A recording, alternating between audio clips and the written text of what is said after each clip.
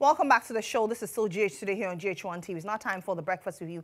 My guests are seated. This morning I've been joined by Dr.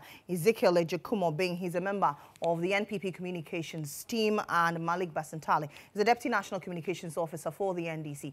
We are waiting for the Chief, Bernard Mona. He will join us soon, but good morning to you, gentlemen. Good to have you. Good morning. You were what? Anyway, You. Well, you know, there's a Thursday. There was supposed to be a part 3. Last 2 weeks we met, and then we did part 1, part 2, and myself and my very good brother, Honorable Chinia, were supposed to meet again for a part 3, and so I came. He asked that we should bring his land documents, government lands he had acquired, government vehicles he had acquired, how he smuggled fertilizer and all of that. That's a huge stack. Yeah. I brought every document. I was ready for it. Doc is my very good friend. I wish our cameras can capture the documents. My documents. So I came. People will have an appreciation of how huge that stack is. I came with all his government lands he's acquired, government vehicles, how fertilizer is smuggled, all those things, they are here. And I was going to prove everything to him. Wow. But I don't know, but don't worry, I know how to get him. But I mean, I didn't know. They said he's traveled. He said he was not on the show. I'm shocked. I'm really. He was not built yeah, I'm really surprised. But I mean, I still know where I would. Maybe you can meet him up in his constituency. Yeah, I'll go there. I'll go there. It's very important. It's very important. Okay, anyway. 2 days ago, you know, 2 days ago, he was on another platform speaking about the 24-hour economy, and he kept saying, look, we've not even met local demand, and we want to think of export and all of that. Then I was like, but Chinia, you should know more about export. In 2019, the agric minister said people were smuggling fertilizer on the backs of donkeys, and it was Chinia in his constituency who was carrying plentiful food and job fertilizer to Cote d'Ivoire. So you are a master of exporting fertilizer, even though there was local demand. So I mean, we had a lot to do today, but I'll hold on to the documents and then we'll meet again. Absolutely. Right. I'm sure on another date. But a number of issues we'll discuss this morning. The rule of natural justice should at least permit Honorable Chinia to be heard. Exactly. Yeah, that's right. He was supposed. That's why we all. And you remember yesterday the president launched the district road improvement program, which I believe it's very thoughtful, quite innovative, and the government is doing a lot in terms of road construction.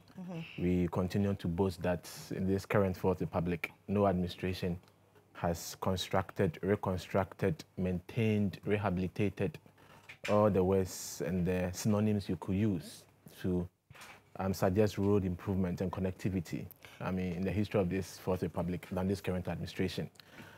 Beyond the construction we've done, government is also seeking to make sure that there is interconnectivity within our district. So government brought up the idea every district is going to have a set of construction equipment that would help improve greatly the road access within the district and the communities. As a doctor, one of the delays that contribute, for example, to maternal mortality is that if you are diagnosed of, for example, having prolonged labor and you would need surgical intervention and the particular facility, be it a compound or health center or polyclinic, is not having a theater service, you need to be at least transported to the nearest facility that has theater service. And if the road is bad, you can guess the delay that can be occasioned and the effect on the mother and the baby. So if you have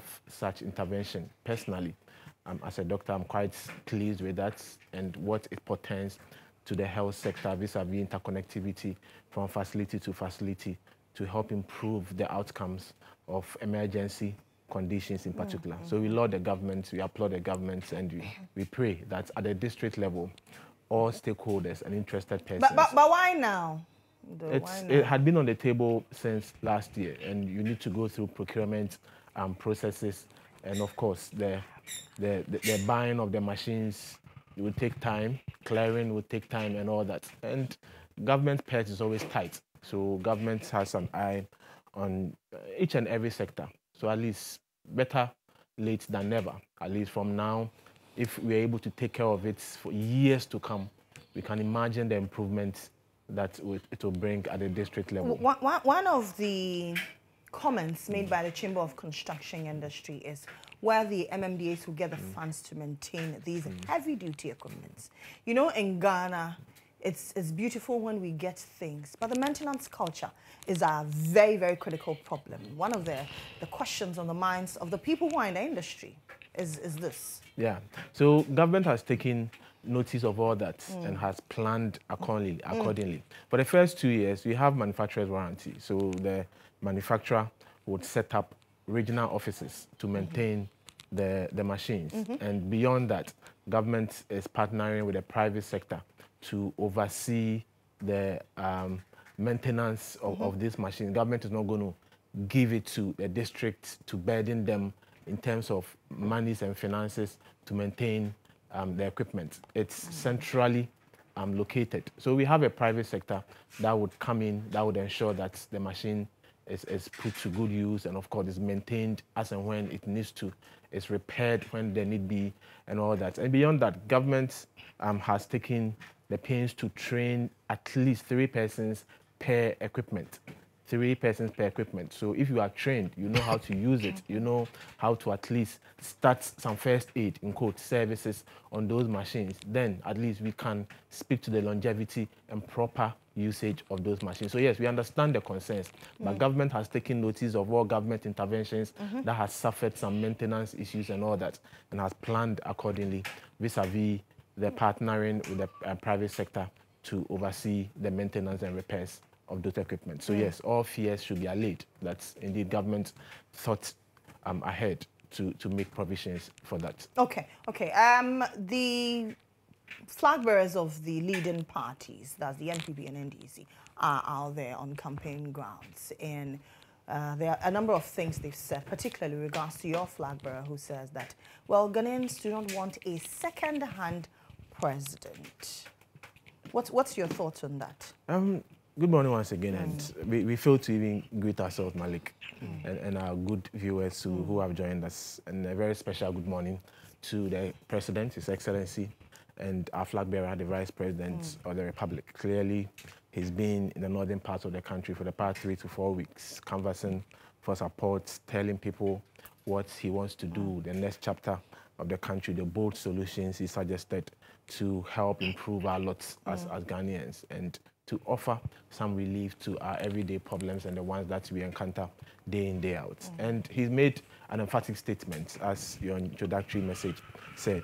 I mean, clearly, the fight is between himself and his senior brother, Mr. John Dramani Mahama, His Excellency, the former president. And we've had the benefit of experiencing a former president and what he did. I mean, in just to use 3 sentences to describe his tenure. He's been tried, he failed, and he was rejected by Ghanaians on 2 occasions, setting some unwanted records at the first sitting president to lose elections, coming back again, another unwanted record to be the first former president to lose an election as well in our country. And we've seen how he ruled us and what he did, the abysmal performance that occasioned his presidency and his administration, and what we've experienced. At least the 2 of them have had the benefits of occupying one of the highest seats in the country, which is the vice presidency. Dr. Bawumia has had the opportunity to meet with Ghanaians, look them in their faces, to tell them what he's done as vice president. We've not had the benefit of that from Mr. Mahama. And of course, the solutions that either party is proposing, you can clearly tell one that has coherence, the one that addresses the needs of today and make provisions for the future to come. And it's clear, who would you go for? Is it one that you've tried, one that has failed, one that has been rejected, or one that has performed creditably in his role as vice president and is proposing ideas that have propensity to making sure that today's needs are taken care of and make provisions for tomorrow? One that has learned on the job, one that has, we've seen his footprint everywhere across the country, and the ideas and the various interventions he's championed as vice president. So clearly, he's made an emphatic call.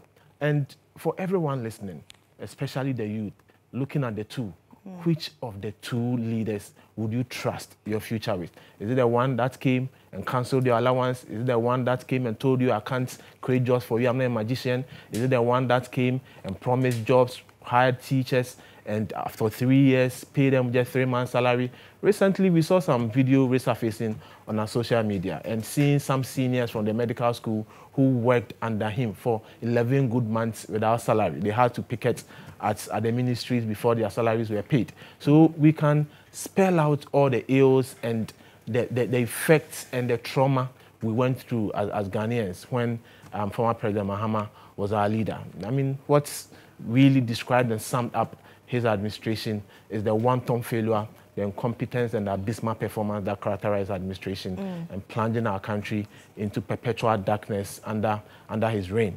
So clearly, it's a choice between light and day. You go for one that has shown credibility, you go for one that has shown humility and the presence of mind to be able to, control himself, have the emotional intelligence to control himself in terms of adversity.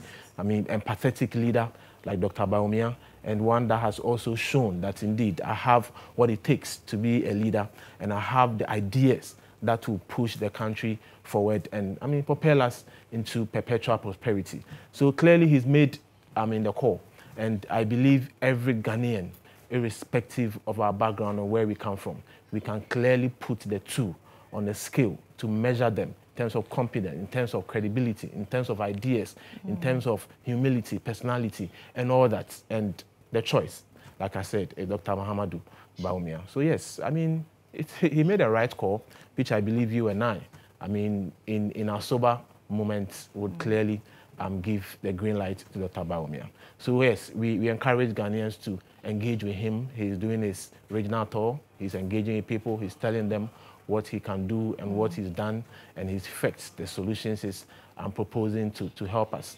So I believe it's the right call, and he's made an emphatic call, an emphatic statement on the competence of the two, on the track record of the two, and one that can be trusted. But it doesn't lie in his hand. It lies in the thumbs of Ghanaians. If he says Ghanaians do not need. That's why he's telling you that, yes, one has been president before. He calls him second-hand president in the sense that you've been there, we've seen you. So a second-hand, in quote, object is one that has. But the vice president has also been there as the head of the economic management. An advisory role he played.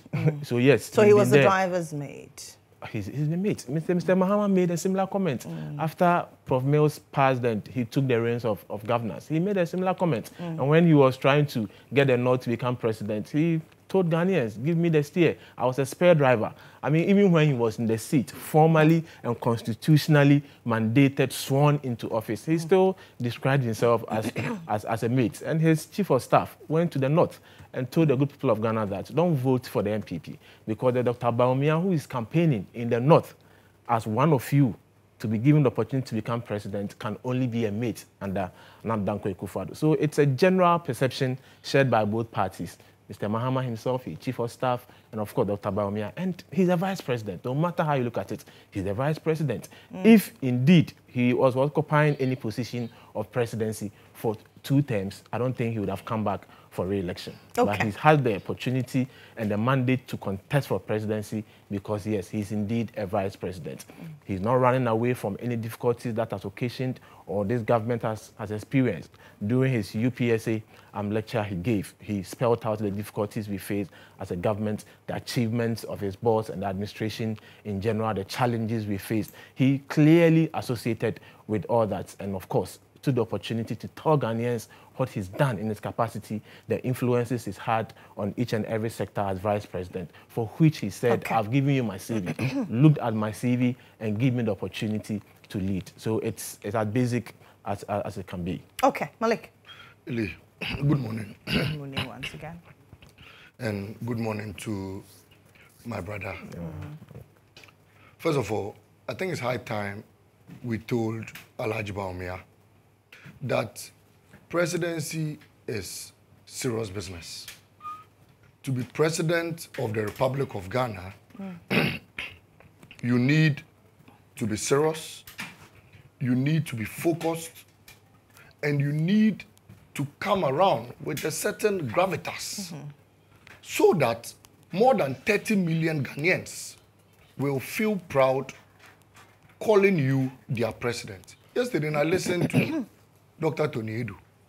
And in fact, I listened to one of their founding members, Dr. GHOne Tamakulu, who said, we need to, for once, sit Alhaji Bawumia down and tell him that, sir, what you are contesting for is bigger than what may be in your mind that you want. You are going to become, or you are aspiring to become the president and commander-in-chief of the Ghana Armed Forces. Enough of the jokes. Enough of the playful acts on panel, on stage, and all of that. Throughout this campaign, Bawumia has 3 messages. Anywhere he goes, he first says, vote for me because I'm a Muslim. He says, vote for me because I am a Northerner. And he says, vote for me because I can do 8 years. What sort of warped message is this? So of all the crises you and I find ourselves in, spare part dealers are crying. NAPCO trainees are crying. Unemployed teacher trainees are crying. Nursing trainees are crying. Including doctors are struggling for salaries.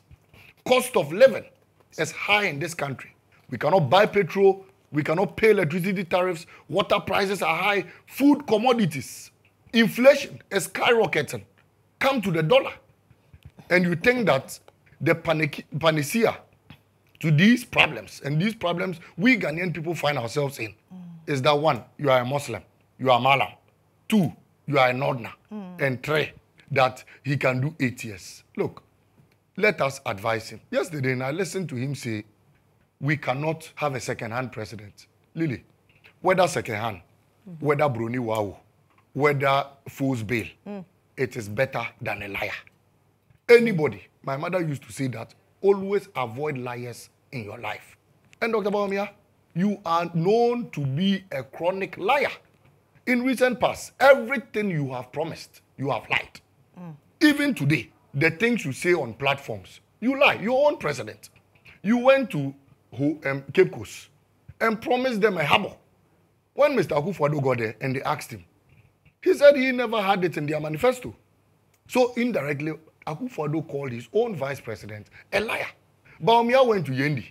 He promised Yana an agricultural university. He promised Yana an airstrip.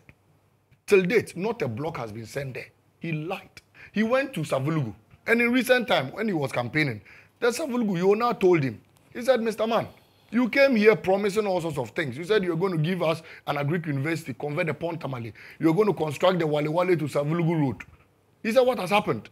Bawumia was looking at him, scratching his head. And Yona said, look, you cannot, such a character cannot come back here promising me juicy things. Go back and fulfill your promises. He went to Techiman, met nursing trainees, stood on the podium. We have paid your alawa. Nobody owes again. Mahama cancelled it. And a young nurse of about 18 years stood up and said, sir, you are the age of my father. But if you lie, I'll tell you you've lied. Please, I have not received alawa. For 3 years of being in this institution, they haven't paid me alawa. Bawumia looked at her and rubbed her head and sweat. Stood up and finally told the young lady, I didn't know. I need to ask the finance minister. Really? He does not have an appreciation of things we have in this country. Look, President Mahama, you can decide to term him as a second-hand president or whatever. But that second-hand president sold petrol at 13 cedis a gallon. We appreciate it. We thank our second-hand president. That second-hand president changed the dollar at 4 cedi, 20 pesos. Thank you very much, second-hand president. That second-hand president was able to sell an olonka of gare for 8 Ghana cedis. We thank you, Mr. President. That president was able to regularize and solve Dumso in 2016 by bringing power batches. And I keep saying that in 2007, when Dumso first befell this country, you know the solution of the MPP? They went to Suhum, Apedra, Community 1, and took pastors to Akosombo. Lily, you remember? You're a renowned journalist. They went and placed their hands on the Akosombo Dam, that they are praying for it. When President Mahama came, he said Dumso is not a spiritual problem. Dumso is not caused by dwarfs and jinns. Dumso is a technical one. He had to go and bring car power 250 megawatts. He brought Ameri 250 megawatts and beefed up power generation in this country to over 5,000 megawatts. Today, you, the MPP, even cry and say there's excess power. If you don't have available power, will you have excess power? So that was what we did in resolving it. And today you term such a man as a second-hand man. Look, we thank him very much. But we want to tell Bawumia that this thing of always going around and saying that he's never been president, I get surprised. There is only a myth. Take the Constitution. Go to Article 68. It clearly says that in the absence of the president, the vice president assumes office. Now, today, I would let you all understand that of all the times Bawumia acted as president in this country, he engaged in gargantuan corruption. Number one, on the 30th July 2018, and the document is here, 30th July 2018, Nanado traveled to the ECOWAS Assembly. They were to elect an ECOWAS president. 30th July, note it. On that same day, Parliament was rising. And so they needed to present the Ameri innovation deal. You remember when they went to renegotiate and all of that? That deal was supposed to be 510 million. The day they were presenting it, Nanado was out of town. Bawumia was acting as president in this country. When they brought the deal to Bawumia, he looked at it and said 510 million is too small. They ballooned it from 510 to 1.3 billion and presented it to Parliament. When Parliament caught them red-handed and said, look, this Ameri deal has been ballooned. It's been increased. This is not what President Mahama signed. Bawumia came out. I'm struggling with my throat a bit because I worked in Tamale. Bawumia, absolutely. Bawumia came and sat down and was totally embarrassed for attempting to smuggle over 800 million in addition to 510, making it 1.3. That was when Bawumia acted as president. That's one. Number two, Nanado traveled to go and watch a UEFA Champions League match in Liverpool, in Madrid, sorry, between Liverpool and Tottenham Hotspur. Nanado left this country in July 2019, on the 19th of July, to go and watch the match. Bawumia acted as president. Immediately Bawumia took over as president, he convened a meeting, asked them to bring all the PDS regulations. They ballooned, they sat down, and first, Bawumia changed a condition subsequent precedent to a condition subsequent. He asked them to change the documents from a bank guarantee to an insurance guarantee. And they presented fraudulent documents to government of Ghana. That was the doing of Bawumia. The FTI report on this particular deal said that that particular meeting was chaired by Bawumia because by then Nanado was out and Bawumia took over as president. They attempted duping this country to a tune of $190 million. They were stripped naked. In fact, as for this one, it didn't even take the minority. Their own minister at the time, Amewu, was the one who said the documents they presented were fraudulent. And that was the doing of this Alhaji Bawumia. Just taking over office as president for just 2 days, he attempted duping the people of this country. Number three, Nanado traveled to Uganda. And in fact, in that particular trip, he was going to Belgium and Uganda. That was when they had a private jet for £20,000 an hour, if you remember. When Nanado left this country, Bawumia started acting as president. Immediately, Bawumia assumed office as president. On that same day, that was in September, he issued that they write a letter to the port because he had heard that a certain businessman had imported 10,000 bags of lily rice from Thailand. They siphoned this rice from the contractor, took it, seized it, and shared the rice as salad rice. This was Bawumia as president. It took the office of the special prosecutor to start investigation into this matter. And when investigation had gone deep, Bawumia's office said they knew nothing about it. It was his administrator called Kekose who had engaged in this corruption. Meanwhile, that was when you took over presidency for just 1 day. All these instances were when Bawumia took over presidency for 1 day, and these corrupt deals started coming. Number four, Charles Edubwahin told us that before you even sit near Bawumia, anytime he takes over office as president, you need to pay $250,000.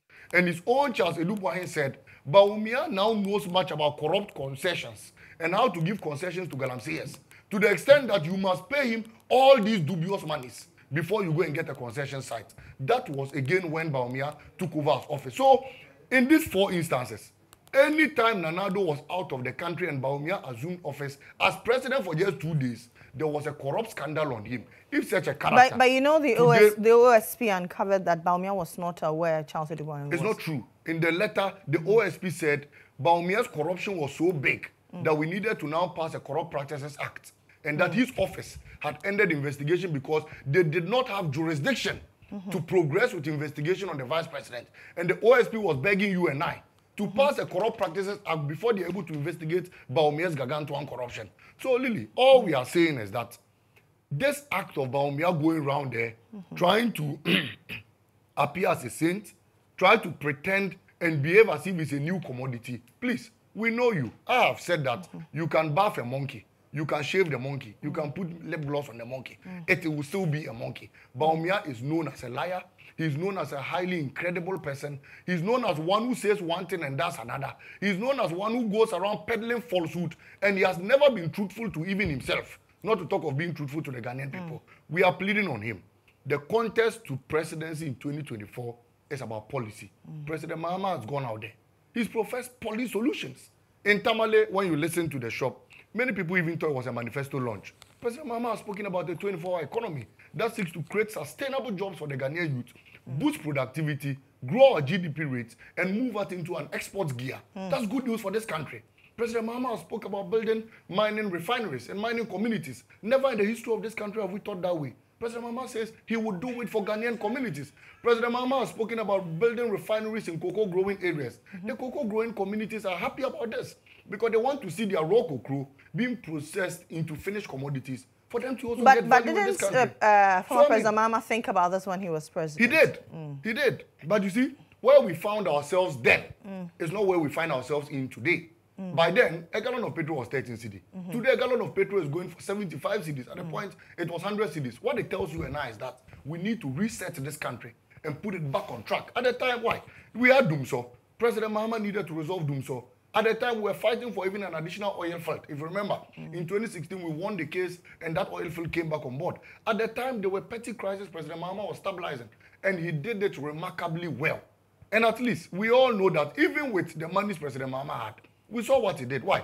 If at the time President Mahama thought of building hospitals in this country, he did. He built the Ridge Hospital, Bolgatanga Hospital, Tamale Teaching Hospital. If he thought of building factories in this country, he did. He built the Bipeshan Actor Factory, the Daboya Smoke Factory, revamped the Commander Sugar Factory, built the Kumasi Shoe Factory. If President Mahama ever thought at that time of even building schools, he did. He built E-blocks, Empire Community Day School, Daboya Community Day School, so many E-blocks all around, including their flower one. If at the time President Mahama thought of building markets, he did. He built the KJTR market, Kotokraba market, so many markets. If at the time President Mahama thought of building airports, he did. He built the Terminal 3. He built the Tamale International Airport, the whole airport, the Sunyani Airport. If President Mahama thought of building interchanges at the time, he did. He built the Circle Interchange, Kaswa Interchange.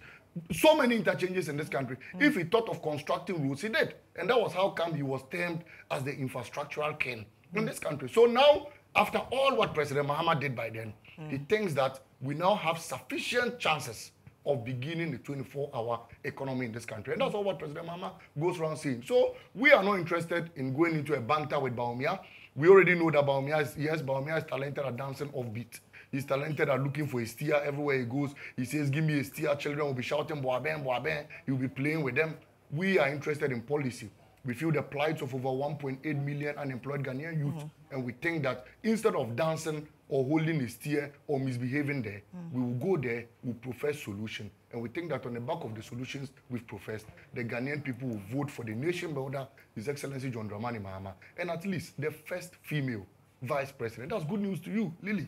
First female vice president. Well, for me as a woman, yes. If we have a woman president, fantastic. I would be extremely happy. Especially now that we've passed the affirmative action bill. I see joy in your face. It will be done. It will be done. It will be done. No, but that is why even though I support Donald Trump, I am for Kamala Harris. I like that. That's fantastic. I like that. Anyway, Doc, I see that when he was speaking, my brother has churned out a lot of untruth. And I suppose if we are to judge by his own standards, I don't know if he would call himself a liar. Mr. Mahama didn't build Ridge Hospital. He didn't build Kotokraba Market. In your own studios, Star FM, Mr. Dufo, Dr. Dufo, was here. And he said as finance minister, he signed the contract for the loan for Kotokraba Market, for Ridge Hospital, and a host of other projects. Mr. Mahama has no hand in Kotokraba Market. So give some credit to the man from Central Region. Who is the Prof. Mills? At least we've had a man, a professor as such, from Central Region, who has become a president. See. Prof. Mills was so magnanimous in that when he completed the N1 highway, he told Ghanaians, please, it is not my project. The Millennium Challenge account that constructed that road, it's not my project. It's President Kufuor's project. So he invited President Kufuor to the commissioning of the road. I never mentioned N1 here. I'm giving an example. So if today, after Prof. Mills passed, he held your hand against all odds to the disaffection of other members in your own party and made you a vice president, and after him, you took over as president, the least you can do for Prof. Mills is to credit him with the things he did. Radio Hospital, Kotokraba Market, as my brother is saying, they are all Prof. Mills' projects. Mr. Mahama has no hand anywhere. Are you telling us that Mr. Mahama built Tamale Teaching Hospital? When Tamale Teaching Hospital was training doctors, Mr. Mahama was still an MP or had not even gone to Parliament. Are you telling Ghanaians that he built Walgatanda Hospital? It is not true. So why do you sit on a platform to tell lies that doctors are also trying hard to receive salaries? It is never the case. If there is any government that has been so anonymous to doctors, it's this government. The government has signed condition of service. Aside the yearly increment in public sector salaries, the doctors over the past 2 years have at least benefited from the condition of service that comes at the middle of the year, every year in this administration. Doctors are not struggling to receive salaries. The doctors in our recent history who struggled, the junior doctor, house officers, those who had completed school and started working afresh, they worked 11 good months under Mr. Mahama, the competent one, without receiving salaries. It is never the case in this administration. Even when I was a house officer, in a record 2.5 months in 2017, I received my salaries. 2015, under Mr. Mahama, doctors worked for 11 months. Today, doctors are receiving free education. Do you know you are receiving free education? You can walk from your studios to the College of Physicians and Surgeons. Every doctor receiving training to become a specialist in this country, the Kufuor NPP administration has made schooling free. They don't pay school fees. Hitherto, under administration, we were paying fees. The doctors who had car waiver motivation, President Kufuor introduced, Prof. Mills continued. Mr. Mahama, under administration, came to cancel them. So any doctor, any healthcare worker who is listening to us can judge between the two. The one that came and cancelled the allowances. Government owes the nurses. But they, like the nurses used to say, allowances delayed, better than allowances cancelled. You cancel them, and you are making a U-turn to come and say that when you come, you continue. Can we take you serious? If governance is about seriousness, then one that has occupied the position that you expect some form of seriousness from the person who claimed free SHS should not be implemented on the whimsical promise of a desperate politician, stood on a platform, lied to Ghanaians, and said he introduced free SHS. The person who has occupied the position, and we expect some seriousness from him, per the words of my brother, stood on a platform, met journalists, and told them it is the NDC that introduced NHIS from Nkranza and Damongo, but it's not true. It was the community leaders and the community people in conjunction with the Catholic Church that introduced those health insurance in those communities. It is never true. So if it's about lies, your candidate, who has been a vice president, who has been a president also, stood on a platform and in all seriousness looked in the faces of the people who sell his message and lied to them. Is governance about lies? So if Dr. Bawumia has said one or two things that didn't come to pass, and your candidate, who has been a president before and is expected to know better, expected to see the presidency as a serious business. You admit it's clearly. I have not admitted it. I said if. Fantastic. I said if. I used a conditional clause. Okay. I used a conditional clause. I said if. I used a conditional clause. So please listen to me. Okay. That indeed, if it's about seriousness and lies, the one who has occupied the position before expected to know better, coming to lie to us, and you are here repeating the lies. Kotokraba Market, there's not his project. Ridge Hospital, there's not his project. Doctors are struggling to receive salaries. Meanwhile, under your administration, junior doctors work for 3 months without getting salaries, and 11 months without getting salaries. And you talk about certain things Dr. Bawumia has promised that didn't come to pass. In your manifesto, 2012 manifesto, you promised the youth of Ghana that right after university, send your CV to regional resource center that I'm going to build. And government is going to give you startups to start businesses. Government is going to employ you straight away. How many youth did you set up with those entrepreneur startups? How many youth? He promised you, Lily. He promised you Media Development Fund. Where is that 1 million Ghana cedi seed capital? He promised the people of Western region that I'm going to construct a dual carriage from Accra to Western region. Where is that? The people of the chiefs of Savannah came to him at the presidency and begged him, you are one of us, you are from the north, please, we beg you, create our own region for us. And he took this administration, led by Nana Dankwa Akufo-Addo, to give them a region. I'm talking about roads in the north.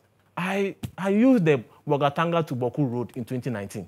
Today, the 117-kilometer road, we've had 70-kilometer aspect of it done under this administration. I'm talking about road in the north. The first interchange ever in the history of the north is the Tamale interchange. We are talking about road, Tatale, Yendi, Tamale, 160-kilometer road. In fact, the Tatale to Yendi aspect of that road had never seen any form of construction in the history of this country. But it took this administration to construct the roads. So we're talking about what? Improvements in the north and what you have brought up there. The hospitals we are building, 28 district hospitals being put up in the north. And what? The phase 2, phase 3, Tamale, Wa Regional Hospital, President Kufuor started. You couldn't complete within 8 years. It took this administration to complete those facilities.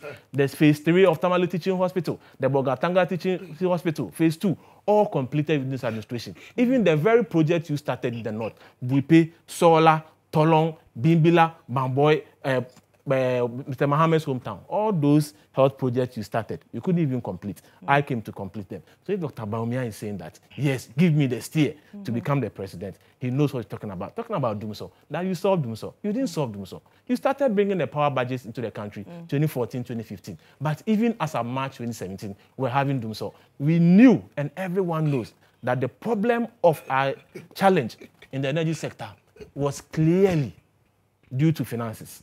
So yes, you were able to bring in IPPs, take or pay IPPs into the country. But even after bringing those IPPs, were we having light? The problem was crude. We were not having money to buy crude oil. The Ghanaian knows under whose presidency Ghanaians suffered the worst form of humiliation, which is Mr. Mahama. Talking about economic indices. Yes, you are failing to tell Ghanaians where you took the CD from, the percentage of depreciation, where you took inflation from, the percentage of increment you added. And we are not running away from the economy. We've had challenges. We've had some, bad experiences, post-COVID, peak period, the exchange depreciation, and whatnot, and inflation. But the good thing is that we can see the trend. The good thing is that I can walk to Ghanaians and tell them that when I took the realms of power, and we were doing ABC under Mr. Mahama. This is what I did my first term. I didn't know about COVID. I didn't know the effect I was going to suffer. But even when we got to the peak of our problems, this is what I've put in place. And these are the indications now. Talking about corruption, I don't want to belabor the point. Let's put the two in front of the Ghanaian. And let's ask every Ghanaian, the almost 33 million people we have in Ghana, to point to the two. Which of them is corrupt? You are trying so hard to bring Dr. Bawumia into the fold of corruption. But every Ghanaian knows he's incorruptible and he will never be corrupt. And Dr. Bawumia cannot buy rice. Lily, if Dr. Bawumia, it's Salah, after fasting for 1 month, he needs to go and do donation for people to eat rice. You are telling me Dr. Bawumia cannot buy rice. He needs to go and steal people's rice. I can even donate for Dr. Bawumia to go and even donate rice for people. So you are trying so hard to bring Dr. Bawumia into the fold of corruption because you've not been able to cleanse yourself of corruption. And you remember the statement of Honorable Martin Amidu, that Mr. Mahama's administration was so corrupt that he feared that in the next 20 years, no Northerner will be given opportunity to rule the country because of the bad precedent Mr. Mahama has set. And you are coming back to come and tell us that he's all of a sudden metamorphosed into a new person. But we've experienced him. All that he's championing today, he promised them. He promised teachers, I'm going to give you accommodation in the 2012 manifesto. Where is it? He promised all the agro-processing things you're talking about today. Where are they? He promised the people their jobs. And in the end, he told Ghanaians that it's not much just to create jobs. Remember his minister, Honorable Rashid Pepu. He told Ghanaian youth to go and cut grasses to come and sell by the roadside. And Mr. Mahama himself told us he can't put money in our pockets. All of a sudden, you're a magician to come and create jobs. With your slogan 24-hour economy, which you can't even explain. People are talking about eating wache at 2 a.m. Others are saying we are going to eat fufu at 3 a.m. Others are saying we are going to rear elephants. Now, NDC Dienka or Snowfan, to the extent that your 24-hour economy means we are going to rear cattle, we are going to rear elephants, we are going to rear lions, we are going to rear tigers, and export them to Pudong. And there's total confusion, even within your sectors. And you are telling us Dr. Bawumia is not proposing ideas. They've not heard about the tax amnesty. It's very obvious, pick and choose. They've not heard about the flat rate system at our ports. Obviously, pick and choose. They've not heard about Dr. Bawumia touting that he's coming to treat train 1 million Ghanaian youth in ICT, coding, and whatnot. And if you put the two down, Mr. Digital and Mr. Doolittle, which of them would you believe as a youth to train you in ICT? Dr. Bawumia has mentioned reforms at the ports. Dr. Bawumia has mentioned free education at the tertiary level for persons with disability. Dr. Bawumia has mentioned reforms at the mining sector, and he's going to set up the Mineral Development Fund to support miners. Dr. Bawumia has mentioned a host of others. If there is any party which is confused and lack credibility, lack messaging, it's Mr. Malik and his party. They can't even explain their own slogan. They're talking about GHOne Kitenkete. And if governance is a serious business, and you've been vice president, you've been president before, and you want to come back and tell Ghanaians, vote for me again to become president, and you are telling us, all I have for you is GHOne Kitenkete, battery cage system, make a set up battery cage system, give you 3 chicken, give you 3 hen, let them meet, and let them lay eggs, come and sell in a packet for us. So if governance is about serious business, then you come and tell us that when you assume office, you are going to remark our WASI papers, and that is a solution you are bringing on board. If governance is about serious business, you won't tell Ghanaians that when I come, I'm going to use local players to play Black Stars. So when Mohamed Kudus and Pate are shining at the EPL stage, they are not going to be part of Black Stars because what? I'm going to use local players. Indeed, governance is about serious business. And I totally agree with my brother. It is the reason why when you have a president who has been vice president, who has been a minister, who has been deputy minister, who has been an assemblyman, who has been an MP, with all the experience and the expertise you expect in that person, comes to be president, and he fails wantonly, and he disrespects the youth at the time he needed job and money in our pocket. He tells you he's not a magician. If that same person is coming back to tell you, Lily, that I'm going to give you job, I'm going to put money in your pocket, would you take that person serious? If governance is indeed it's about seriousness, then you have a former president go home only to come and tell the people of Ghana that all I have for you is to legalize Okada. You won't have a former president go home, come back, and when he wants power, tell the people in the Zongos that all I have for you is to build mortuaries for you. Right. So that when you die, when I subject you to abject penury, when you die, when conditions are bad and you die, all I have for you are mortuaries for you to go and enjoy yourself. And please, affirmative action. This government has passed the bill. We believe in the power of women, but it is not every woman you need to elect to come and lead you. Really? Yes, and by God's grace, we've seen the handiwork of the running mates of Mr. Mahama, his education minister, and the worst form of our educational sector we've experienced this for the public happened under her. You employ teachers for 3 months, 36 months. You pay them just 3 months' salary as education minister. You are a mother. Lily, would you ask your children to pay utility bills at home when they are not working? But Professor Nopokwajiman, as education minister, UPSA declaration, 25th March 2015, passed the bill that forced the hands of university students, now public universities, to pay electricity and water bills. Which mother would do that to you? As education minister, you couldn't provide chalk. And now we are being told that he's going to take care of our health sector. Should the NDC come back to power? If the person could not provide chalk to teach our children in our basic schools, how can that person provide theater for you to do your cesarean section when you need it? How can that person provide teaching hospitals for you? So clearly, it is not everyone.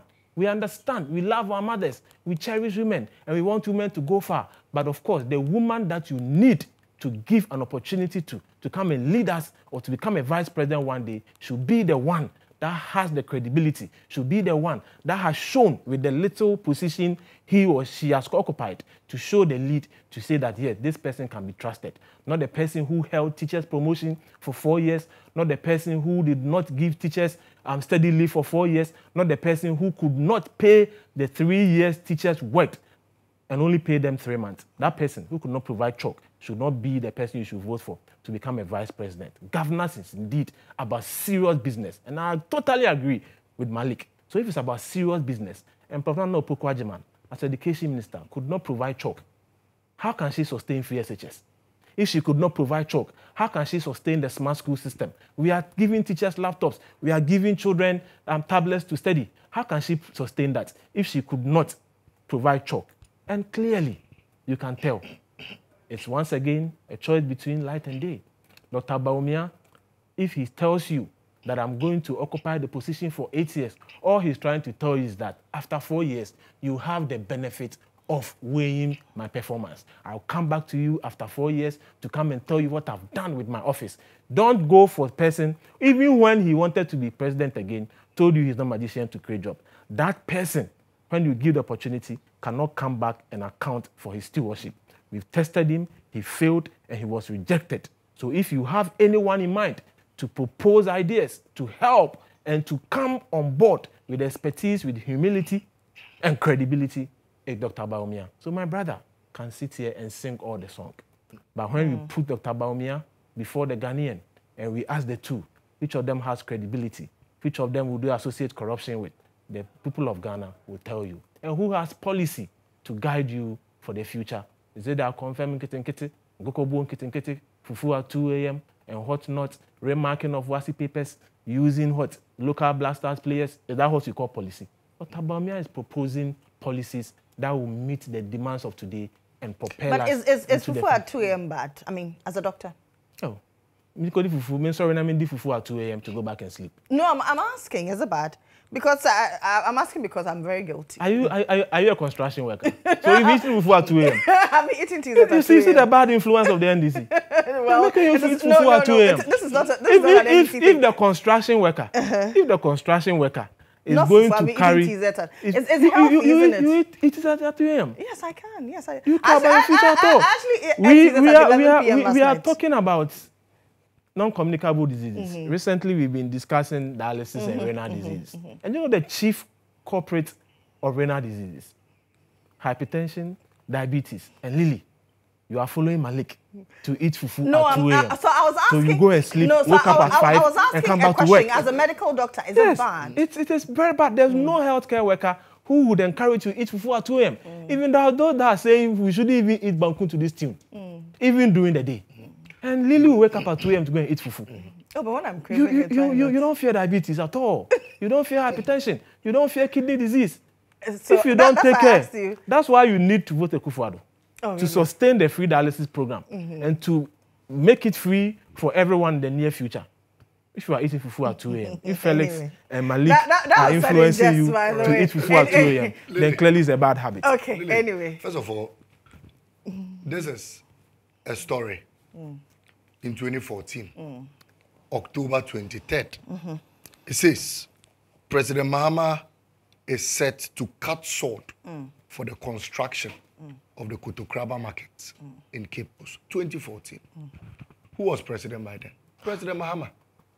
Was Atameos president in 2014? Oh, no. You credit him. I beg your pardon, please. Respectfully.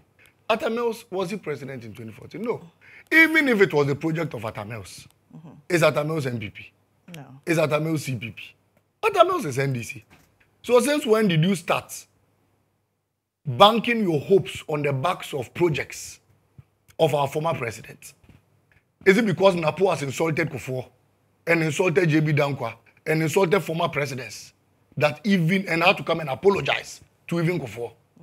Is it because of that you are also disassociating yourself from Kufuor and trying to use Atameos' projects? I mean, we need to rise up above that. You said you guys built district hospitals in Tolong, Bole. Go and ask Bawumia. Does he know where the loan came from? We got a loan from the Raiffeisen Bank of Vienna, 89 million euros. Go and ask Bawumia whether if he got such money, he will use it to construct a hospital. When Akufo-Addo by chance came by little monies from the international communities, every day he was flying private jets and enjoying. When Bawumia went and got little 3 million from China, the first thing he thought of doing was to appoint his brother, Mumuni Bawumia, at the Interior Ministry. Appoint his sister, Larba, as NDA boss CEO. Appoint his wife's father, Mr. Ramadan, as ambassador to Saudi Arabia. Appoint his wife's brother, Abu Ramadan, as deputy, and including many family members, because money had come and he could pay family people. The national cake was turned into a family cake by Bawumia. That was what he thought of doing. If President Mahama had also decided to do that, would he have built the Tolong Hospital? Would he have built the Bipe Hospital? Would he have built the Sola Hospital, the Bamboy Hospital, the Somenya Hospital, for you to come and sit today and attempt taking glory of? You spoke about Prof. Jane and said she didn't give people chalks. Wow. For 6 years, textbooks have not been sent to junior high schools. 6 years under Napo. Napo was education minister. Napo refused to give junior high schools textbooks for them to study. At least without chalk, you can get a book to read. What Napo thought of doing was to introduce homosexuality through a curriculum, comprehensive sexuality education. It was NAPO to our schools. Our parents, PTAs, had to fight against it. I was one of the people who swore everything that if NAPO wants to lead this country into being a Sodom and Gomorrah, I won't stand and allow him do that. He introduced homosexuality. We boycotted it. Till date, he only said it's been suspended. They want to come back into office so they can bestow homosexuality on the people of this country. And that is the plan of Bawumia and NAPO in this country. So I prefer they not being chokes, even if it was true. But that would be unfair to Dr. Bawumia for somebody who is a practicing master. Yeah, that's why I'm surprised, because he's also never even commented on it. He keeps dodging the question. Ever since Nanado said it was bound to happen at Al Jazeera, I mean, they keep dodging the question of homosexuality. When it's put to them, they avoid it in this country. And sometimes I'm surprised about the interest, but I know that NAPO has a straight interest in that, and they definitely want to come back and then reintroduce that comprehensive sexuality education. Number 3, you said President Mahama lied. And policies he said he was going to do, he didn't do them. Which policies did he say he was going to do that he didn't do? You sat here, and I showed you things we had done. Things President Mahama promised the people of this country and came and did. I recounted a lot of them. I don't want to repeat it. And there was no justification to that. You said President Mahama said he was going to introduce Okada. Oh, really? MPP, you now insult Okada riders. You say that is his policy, introducing Okada. It is a very good policy. Look, aside even people sitting on motorbikes to go in short or long distances during traffic, because there is no regulation today, even an Okada rider breaks your windscreen and you cannot even locate him. But if there's proper regulation, you cannot dare ride a motorbike even without a number plate. Because even if you break my windscreen, I would immediately identify you. That is what regulation is about. And that is what President Mahama seeks to bring, legalize it and regulate it properly in this country. They don't understand it because they don't have a policy. He said Bawumia said he was going to recruit 1 million youth. You came into office. Unemployment was 7% in this country. Under your watch, very clueless Vice President Bawumia and head of economic management team, unemployment today is 14.8%. You have doubled it and added 8% to it. And they send you to come and defend this. And you come and say NDC created unemployment. 14.8. President Mahama was in office. Banks were working. People who were working in these banks were working. You came and collapsed the banks. A problem that could have been solved with 5 billion. You ended up wasting 25 billion. Rendered people unemployed. Deceived the Ghanaian people you were going to recruit NAPO trainees. Today sacked all of them. And you've not even paid them for 18 months in this country. And you have the effrontery to come and speak about people not creating jobs. Go and check your unemployment radar. COVID-19. And I'll keep saying this. COVID was good news to Bawumia and Nanado. In fact, if they had an opportunity today, they will wish COVID came back. Why? 21 billion was given to them during COVID. The Auditor General said they just sat down, planned as a very corrupt, dubious caucus, shared the money. They went to Adakulu. They said they had bought a house for 15 million.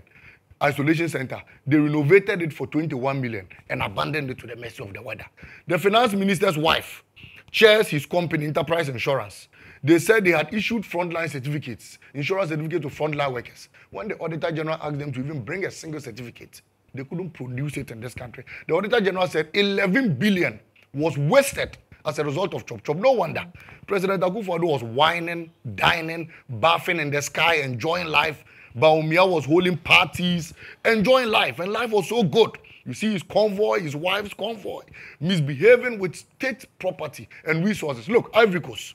When Ivory Coast got their COVID money, they decided to go into farming. They farmed with the money they gave to them. Today, we import tomatoes to a tune of 3 billion from Ivory Coast. Niger is a desert. Lily, you know Niger. It's a desert. Can you believe that last year, we imported pepper from Niger to a tune of 2.2 billion in this country?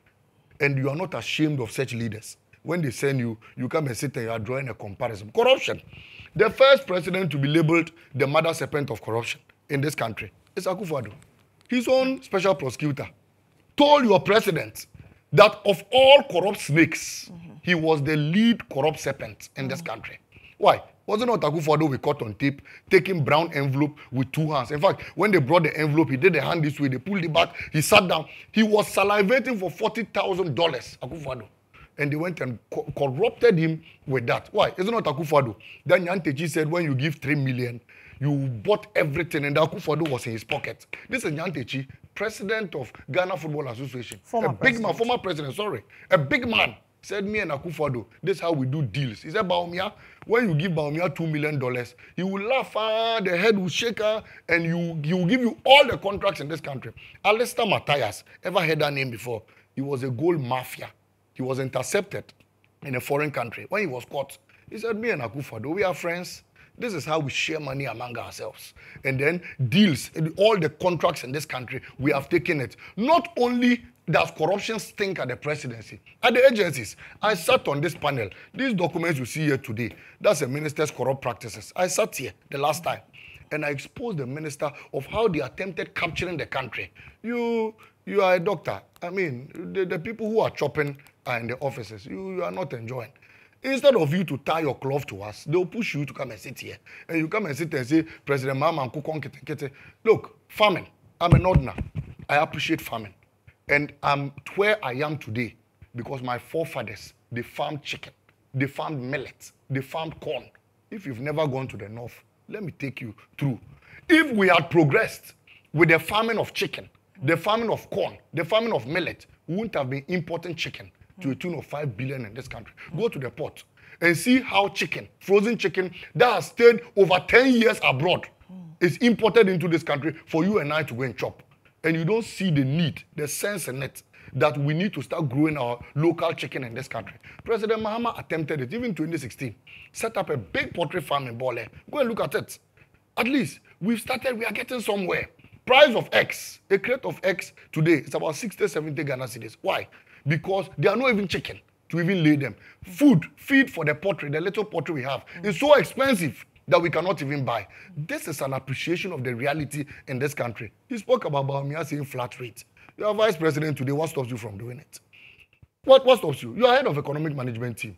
You impose taxes on importers and exporters. Today, a container that we used to import for 40,000, they import it for 2 billion.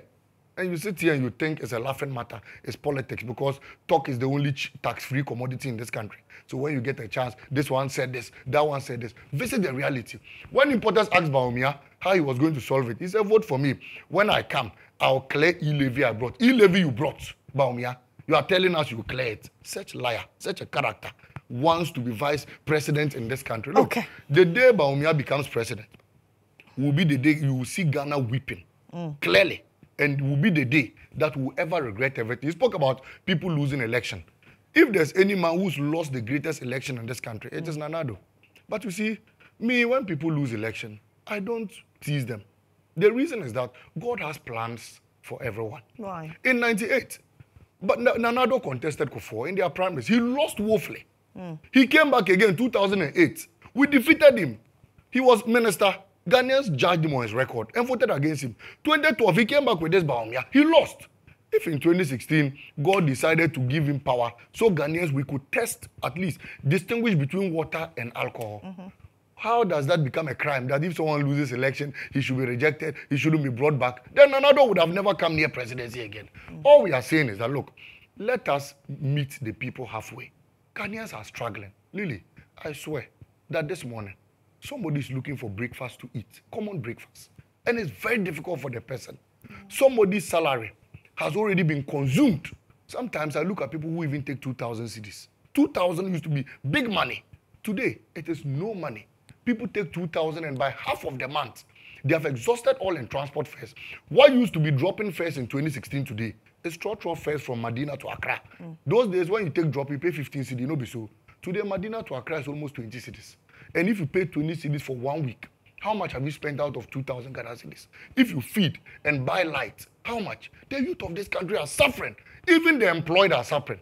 How much more the unemployed? So when we get opportunities like this, my brother, you are a young man. I'll take a break here. Let us educate. No, you are done two bites. This is my two slots. That's all. We'll move on to another topic. We are a young man. When we get chances let me take a quick break here. When I return, we'll have a discussion on the Attorney General heading to the Supreme Court after Atuforsen and Richard Jakpa were acquitted and discharged by the Court of Appeal. We're back shortly.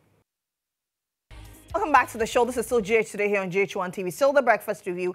A while ago, we spoke about both the leading candidates for the major political parties, the NPP and the NDC. Let's head to the courts. The Attorney General, Godfrey Adame, says he's heading to the Supreme Court after the Court of Appeal acquitted and discharged the two main men in the ambulance trial. That's Dr. KCL Atuforsen and Richard Jakpa, businessman. Since I ended with you, Malik, let me start with you. I mean, my joy is that fairness has been brought. From 2019, we've been accusing a wrong person, an innocent man, attacking him, he's been vilified, called him all sorts of names. There are people who swore every oracle that Atuforsen will go to jail, and all sorts of things. I mean, the man simply said, your government is clueless about even the procurement processes in this country. And you don't understand it. I was Deputy Finance Minister. The fact that I issue a certificate does not mean that I should even go there and inspect whether the things were brought or not. In other words, nobody builds an ambulance in America and brings it to Ghana. They bring the vehicle. You are a doctor, he knows it. They bring gadgets. And then you build the ambulance when it's already on grounds here. That's how we procure ambulances. Even the ambulances that were brought here, they built them here. You bring the gadgets and everything, and then you build it. So, assemble it, absolutely. So it was surprising that they were everywhere. Atuforsen did this, he did that. Me on this matter, I knew justice would be served. And I knew the Honorable Atuforsen was innocent. And at least we were going to understand the cases. Then, but what surprised me was even the phone call between Dame and Mr. Jakpa. You see, the Godfrey Dame sometimes thinks that being a local champion means you can always bully your way through and bulldoze your way no matter what it is.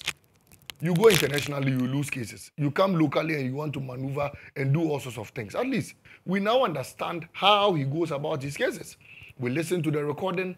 We saw how he attempted, luring Jakpa into falsely testifying against Atuforsen. And Mr. Jakpa said, no, I have conscience. I believe in God and I believe in fair justice. I will never do anything against my will and against my conscience. What I will do is to testify to the doing of the Lord. And I will do exactly what was done, so long as the contract was, the contract is concerned. And Jakpa said, look, you want me to testify against an innocent man and jail him, so that what happens? What will you get from it? And sometimes, you see, I weep in this country because there are many innocent people, Lily, in jail because of wrong prosecutions. There are people who may not have a chance of even knowing someone or a chance of even recording someone. Today, you go to jail and you find the innocent ones mixed with people who are actually guilty.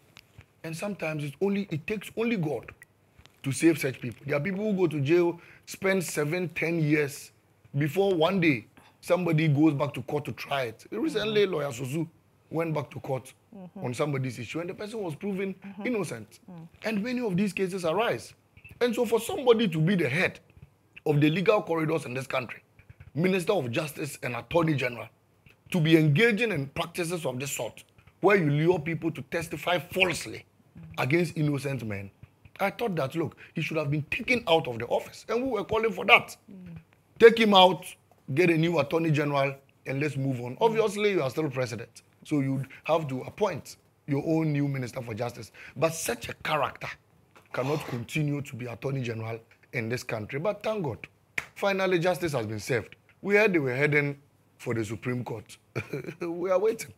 We know that, look, you can, if you are innocent 100 times, you would continue to be innocent 100 times. We've availed ourselves.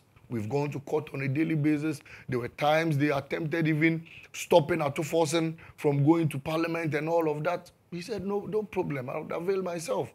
You testify. I know I'm clean. I know I did nothing wrong.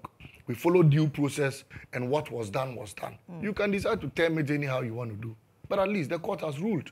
I know the NPP goes about saying, look, we have been attacking the judiciary system, and today, because it's in our favor, so we are tending to praise them and all of that. No. You see, what is wrong is wrong. Yeah. And sometimes, when the obvious is so obvious, you would have no choice than to declare. There was a ruling, 2-1, victory. And the court set aside everything, said, let's move on. Nothing was done. We will move on, but wherever they want us to go in this matter, we would continue to thrive. So kudos to the lawyers of Honorable Atuforsen and Richard Jakpa, Honorable the lawyer Iduji Tamaklu, and other senior lawyers who took part in the case. Congrats to the Honorable Minority Leader, very distinguished man, highly respected, the Honorable Kesel Atuforsen, and Mr. Richard Jakpa, who stood his grounds, stood in faith, and said he wasn't going to do anything that will go against his own conscience, even when he was promised relief after he had testified against Atuforsen. When I listened to the tape, I heard Godfrey Dami saying, look, testify against him and you'll be free. You are not a target. He is the target. Why do you make someone a target? To what end? But all these people, their day of reckoning is coming. They will stand the test of the law. And they will, in the right time, many of such people would face the rigors of the law. You cannot, because of your position, decide to abuse other people. I don't like it when people try to use positions and powers to be rude or be abusive towards other people. Look, we are all fair. We are all equal people. We sit to discuss. We are human beings. Let us have compassion. If it's wrong, it's wrong. If it's right, it's right. If you lie, I'll tell you you lie. If you didn't lie, I'll say you didn't lie. And that is why whatever I do, I back it with evidence and the facts. That's what I do. But I will not accuse a wrong man for what he has not done. Why do we do this to each other? That's enough. The same thing, Jachikwe said, if you remember, took him to court, dragged him. We went back into election. The people said, he's the one we want. Why? There were people who won presidency, to be president even in prison. Nkrumah is one of them. Nelson Mandela, you remember? There are people who were attacked, vilified, sentenced, what have you. But the people said, this is the person we want, and whatever you do, he is the man we want. So let us continue to use this in advising ourselves. Like I keep saying, I like it when I meet young people on panel like this, because we are young people. We are growing up. So let us change the narrative. Some of the bad things, some of the wrongs that were done by even the senior generation, as Gen Zs, let's try to, work on them so that we don't repeat same mistakes the older generation did. We as young people on this panel need to take a new drive. Let's be fair, let's be just, let's be, very critical, and let us speak the truth and speak with conscience. That is the only way we'll be able to change the fortunes of this country. Other than that, then we are wasting our time as a generation. And that's all I've been advocating for. So like I said, congrats to the people who won. Okay. Wherever they go, we would continue to follow them. But we know that Atuforsen is innocent. Mr. Richard Jakpa is innocent. Okay. Doc. So I have some 10 minutes, right? What 10 minutes? Not to take us back. But my brother, if you go back. When he was responding to the Kotokraba market, couldn't tell us when and where the funding was secured. This is... It's imperative. And it's on record that Kotokraba market is not Mr. Mohammed's project. It's Prof. Mills' project. It can even be... It was Prof. Mills' dream. Lily, it can even be Prof. Mills' project, no problem. It's NDC project, move on. It's Prof. Mills' project. Mention Kufuor's project too. In order... you don't know NHIS? So, please, let's move on. We move to a different topic. You are taking us back. You wanted some 30 seconds too. No, but we're discussing a different topic. I've not even done 30 seconds. Let's you mention Kufuor's project. No, we can list Kufuor's project. No, we're not going back. We are not going back into the one Mr. Muhammad is trying to steal. Doc, we're not going back into that. We can list them. So, Kotokraba market. Okay, yeah. You have 30 seconds, please. We should stop so that we can discuss the other topic. We should stop stealing projects. You've done well. We should stop stealing projects. Malikani, please don't interject him. State capturing. Let's move on. Dr. Bawumia has not tried offloading 54% of our bauxite reserve to his brother. To call for integrity, once again, who is corrupt, the Ghanaian knows who is corrupt and who has integrity. On the issue of the court case. They brought you what trial? So let's go on.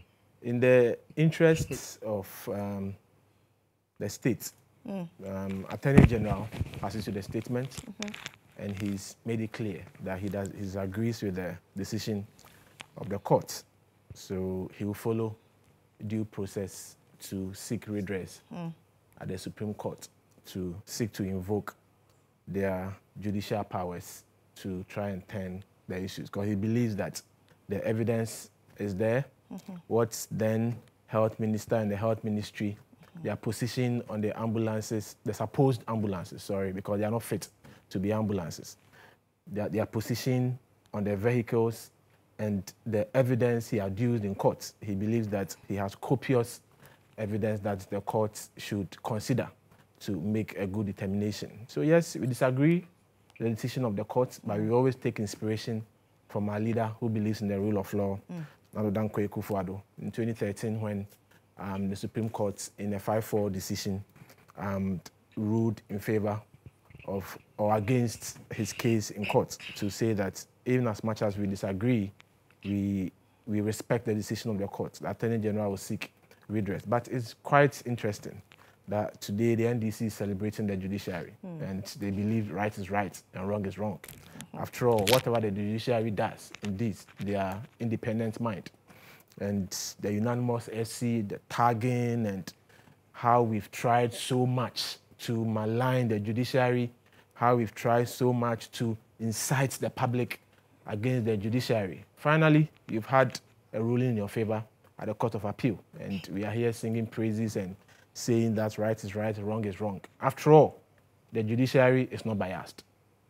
That's what it says. After all, the judiciary is not in the pocket of anyone, because indeed, if you believed that people had sworn to put someone behind bars, and the judiciary is in the pocket of the president, I don't think we would have seen this judgment. To the extent that a former president who ought to know better and seeks to come and lead us again will go and sit and say that we need to pack the judiciary with the NDC lawyers. Clearly, this ruling puts to bed the allegations. So tomorrow, if they come back, if tomorrow they come back and they start attacking the judiciary, it clearly tells their intent. It clearly tells their intent, because the 3 persons that sat on the case are persons appointed by the current president. So if the judiciary was in the pocket of the president, and the president appointed those 3 judges, indeed, we wouldn't have seen this ruling. So it speaks to people's deliberate attempt to malign the judiciary, especially when they have no case. You went to court, you claimed the election was rigged, you couldn't adduce a single evidence to that effect, and when you were asked why you were in court, you told the whole world that I wasn't in court because I believe I won any elections. You couldn't collect your own results. You told your people you had won elections. You went to court, disgraced yourself. The only issue that stood out in court was that they believed they were served Milo without biscuit. That's the only reason why they went to court. And one of the people that testified on their behalf was trying to plead with the judiciary to ask the EC why the EC did not add biscuit to the tea they were served. Clearly, it means when you go to court and you have a strong case and you're able to make your case, it's most likely you'll get good judgment. But when you go to court and you can't collect your results and you tell your followers that we've won a certain, Malik, we've won a certain elections, we've won talking. a certain elections, incite your followers, and you go to court and you disgrace yourself. So it's a strong warning and a strong signal to the NDC followers that in the end, when they fail you, because they're already failing, they are not giving any better alternatives to the people. They are still touting Kokobu and Kitenkete. And my brother here has justified Kokobu and Kitenkete. I don't know what became of that confirm, but he's still justifying Kokobu and Kitenkete and what not. When you lose and they go to court and they go and disgrace themselves again, don't come and blame any state institution. They are fond of it, and their flag bearer has rightly stated that when you are losing the fight, start attacking the referee. And in the end, when your fears come to pass, you can tell people that, indeed, I told you, the referee is the cause of my defeat. You can see from everything, they started attacking the EC, started attacking the judiciary. But they've gone to court, they've had a favorable judgment, and they believe right is right, wrong is wrong. So when you go back, and after your defeat on December 7th, you go back, and you still don't have a case, and you go and sit in court and disgrace yourself, and the court rules against you, don't come and tell and cry foul that there's a unanimous FC somewhere who is against your progress and who is in the pocket of any leader of the day. But we agree with the Attorney General. I think he should test the law at the Supreme Court. And the Supreme Court gives or upholds the decision of the Court of Appeal, so be it. If the Supreme Court believes that indeed there is still some case to answer, then the law will take its full course. Okay. Okay. So, I mean, virtually similar things, like I said. You can keep going. My problem is usually the taxpayers' money they waste in trying all these things. You know, the PDS scandal that Bawumia and co attempted duping this country. It's now in international arbitration. And every week, the Attorney General uses you and I, our taxes, to fly first class to UK, sit on the case and come back. It's still in court because we lost over $190 million. We lost $500 million plus. When they collected the money and put in PDS account, they refused to bring it. It's still seated there. And every week, they use the taxpayers' money to fly and go and sit on the case. So sometimes, these court cases, yes, you can keep going. But it's our taxes. It's our monies. And we cannot keep wasting our monies to a local champion like Godfrey Dame, who will be wasting it anyhow and recklessly spending it. We've had enough. Use the monies to do things for us. We want to see projects. We want to see roads. There are potholes. Look, the motorway is there. They need money to refurbish it. They started working on it. They've abandoned it. Now they are patching the holes with mortar. Cheap mortar. Look, condemned roads. Abokobi, Teman, condemned road. They've abandoned it. They started, they've stopped.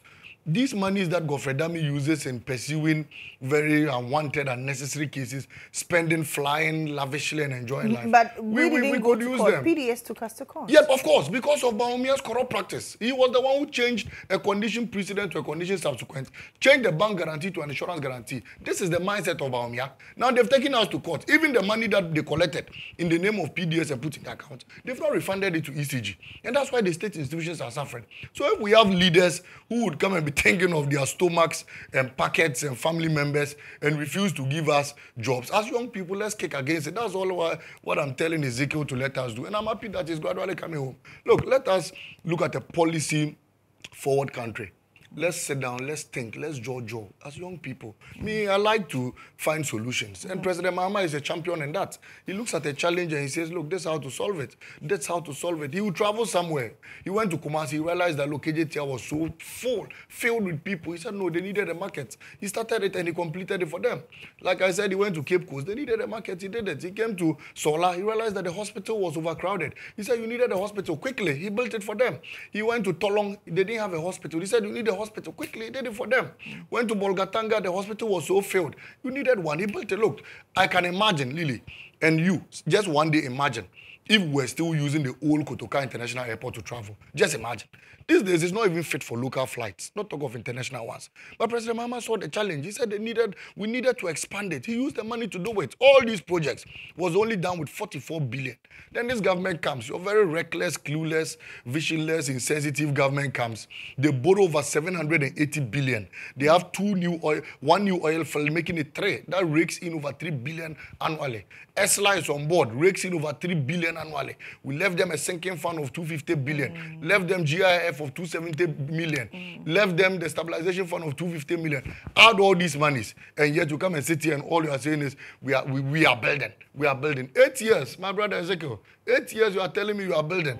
I beg your pardon. You are building. You are building. Is this how we want to run a country? So I mean, these are just last touching comments. Okay. Let us. I've not sat anywhere and said we are building. You said we are constructing this hospital. I have not done we are constructing that. If my brother, I've not landed. I'll give you the last 1 minute. If my brother wants lectures. I've not landed yet. Okay, yes, land. Then so you're going to give me the 5 minutes. You go. You're going to give me the 5 minutes. No, it's 2 minutes. Today no, they sent you down 2 minutes. Yeah, it's 2 minutes. It was 59 when I went to him. Yes. Okay. Yeah. 59. Yeah. You've done well. Yeah. So I'll have 3 minutes.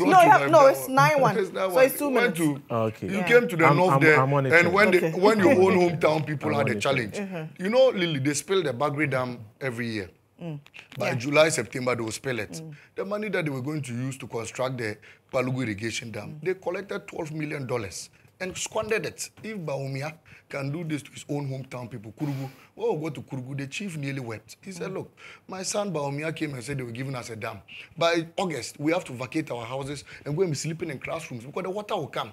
You, Bawumia, you don't have mercy on people like this. You sit down and let them squander $12 million and you've abandoned the project. He came and cut short for the Deborah Inland Port and Yape Kosogo lied around through his teeth that they were going to construct it, and when they bring the trains, it will offload goods. He ran and left it. I mean, Bawumia has virtually been wicked to we the people of the North. But you see, thank God that we have a savior. We have His Excellency John Dramani Mahama, a man who was the North at heart, a man who constructed the Fufulso Solar Road, a man who expanded the Tamale Teaching the Tamale Teaching Hospital, a man who gave us an international airport in Tamale, a man who gave us asphalt, and that man is coming back, and we know what he will do for our sons and daughters of the North, and we will choose that man over Bawumia, who we don't know where he got the lion training from, over Bawumia, who we don't know where he got the corruption training from, and where his cluelessness and incompetence came from. We will choose John Mahama 100 times over such a person. The good people of the North know definitely the differences between they brought him today a to corrupt, insensitive, and a wicked president. You've tried. Really, will allow me to speak? Malik, kindly. As against a vice president whose footprint can be seen up there in the North. For the first time in the history of the North, they've seen an interchange. The Tamale International Airport was not upgraded to international status under you. All you did, Malik, all you added to the old airport was a 1 kilometer road. We've added 5 kilometer road, and the newly built airport started in 2019, completed in 2021. Dr. Bawumia cut the sword for it. Talking of road construction up there, I've told you, Boga to Boko. I've told you, Tamale, Isala, roads and all that. I've told you what you've done a lot in terms of road. I've told you the hospitals we built there. All the things you are saying are things I came to complete. The Solar, Tolon, and all those polyclinics you started. 8 years. 8 years. You couldn't finish them. I came to finish for the people in the North. And I've started 28 district hospitals for people in the North. When we put the two there, one that has been vice president and president from the North, and Dr. Bawumia, who has only been vice president, the people of the North, they know who they should trust. They know who brought disgrace to them through that confirmed deal. They know who brought disgrace to them through the afforestation project. And Dr. Bawumia is still committed. Tell me one solution you've espoused to the people in the North. Dr. Bawumia is still committed. And he mentions the Palugu Dam everywhere he goes. And we are happy. Our footprint in the North, the roads, the educational infrastructure, and the attrition rate up there. One of the worst attrition rates in any sector we had was up North. Free education has come. Now we are doing about transition rate of around 98% up North. The people of the North know which of them. One who was vice president and the other who was president, and is now coming to promise them. I thought when he was going, he wouldn't travel on the Tamale interchange. When they went to Tamale to go and launch their campaign, I thought they wouldn't travel on the Tatale Yendi road. I thought they wouldn't travel on the Boko Bogatanga road. But the roads we've done in the North is what they are going to use to do their campaign. The people of the North know who has served them well. One that got power and brought disgrace to them through that confirmed deal and that afforestation deal that never saw the light of day, and one that has become vice president, has lobbied, and you can see his footprints everywhere, every part of the North. You can see his footprints. And the MPs from this government who have also helped the North. We will see in the end what becomes of the North. That's what influenced their panic attack and bus people, 10 buses from every region to go and do their campaign launch up there because Dr. Bawumia is in the North and the people are receptive. The crowd are coming out. The individual chiefs and opinion leaders are giving him their blessings. And we know the effect of Dr. Bawumia. You are trying so hard to rope him into your corrupt activities. Dr. Bawumia has never been mentioned in any corrupt activity. You go to the UK House of Commons, your candidate's name is there. He had taken $40,000 as bribe in the Majaro deal. Students of politics in the UK are reading about Mr. Mahama in UK House of Commons because his name is in their parliamentary hazard. As being corrupt, he was influenced for our cocoa to be what? Smuggled out of this country. The Airbus issue, you all know. He took bribe as a fraud gift, as a bribe. We know his corruption and corrupt activities. And you want to paint Dr. Bawumia so bad. But in the end, when we put both of them out and we call all Ghanaians, which of them is corrupt? Which of them can you trust with your monies? Which of them has integrity? Your guests are good as mine. So the people of Ghana know one that has been president before and has no solution. The one that has not been president and is espousing good and bold ideas that will change the fortunes of this country. And I have no doubt that the good people of Ghana have tasted water and have tasted wine, and they know which to choose. We are going to reject once again the incompetent one. We are going to reject once again the do-little one. We are going to reject once again the one that without policies and can't explain their own slogan, for the one that has led, that has shown his CV as vice president, has told us a lot he's done in the capacity as vice president, espousing good and bold solutions to help us. We can sit here and ridicule the impact of the NPP in the north, but the people are appreciating it. Your chiefs are appreciating it. Which of them brought disgrace to them, and which of them has brought goodies to them. And in the end, on the day of reckoning, we will see who is who over there. Okay, thank you very much, gentlemen. It was good having you both here. We missed the chief, Bernard Mona, who launched his campaign bid to become president of this. To wish him well. You wish him well? Oh, of course. Okay. I mean, PNC. We know he will come and add to the numbers of the candidates up north. I mean, at least, and everyone will go and show working. You go and show working. You produce, I confirm, I produce roads. Mr. Mona will also come and tell us what he wants to do for people. Okay, Malik. So, yeah. All the best to him. Like I said, Bernard is a very good friend. He's joining the race. I mean, you see, President Mahama will be president, but all other candidates are better than Alhaji Bawumia. Like I said, he's entirely clueless. He doesn't understand the state of affairs in this country. So, be it Bernard, be it who, whatever, they are definitely higher than a clueless liar like Alhaji Bawumia. And President Mahama will ultimately become victorious. But when he does, we will definitely work with the people, others who contested. I know that President Mahama is an all-inclusive person who would want to work with all other presidential candidates. The only one maybe who bring nothing. You know the origination of family and friends. Can I speak? You know the only one. Unfortunately, we're out of time. Thank you very much. Okay. Please. No. Why not? You spoke. He started. I spoke. He's gone back to you. He started. You started. He started. And I spoke. And you go back to Malik. So it's why you come back to me. I can understand. You said you needed 30 seconds to congratulate me. Bernard, and he's done that. He's going ahead. He's going ahead. I believe you will come back to me. No, we are done. Unfortunately, you are not being fair. No. My director will cut me. 2 seconds. So you give him the 2 seconds. The clueless. You give him the 2 seconds. Very corrupt. We've tested the incompetent one, and we know his track record. He has nothing better, and he will. Okay. The part of possibility and bold solutions that Bawumia is espousing. If you go back, please, you have to come back to me. No, he was talking. You didn't allow him land. No, you didn't allow him land. He went back. I went back. No, you interjected. And I allowed. Let me make my point. So, like I said, I mean, the one who will not do with us, the one who bring nothing to the table. Okay. Very clueless. And the one will not go for the one that. Malik Basintale is the Deputy National Communications Officer for the NDC. And Dr. Ezekiel Ejekum. I'm always tempted to call you Ejekum Hene, huh? Yeah, I'm always tempted to call you. It's actually Obi Ejekum. But President Kufuor is my mentor, so I had to change my name to have a middle name. So Dr. Ezekiel, Obi Ejekum is a member of the NPP communications team. Thank you very much, gentlemen.